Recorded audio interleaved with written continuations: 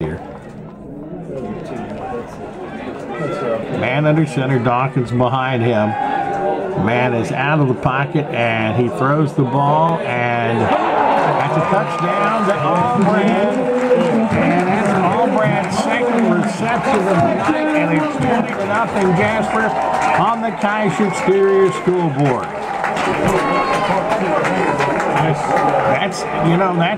We have used the air game more tonight than any time this season. A couple of big touchdown passes to Ahlbrand, who was ill last week, and has certainly made up for it tonight. He had Foley open on the underneath route about 3 yards from the end zone. It looked like the open guy, and somehow got it past the safety. Jack just kept running, didn't break stride, and catch her up 20-0 at the PAT follow. Sermersheim with the extra point attempt.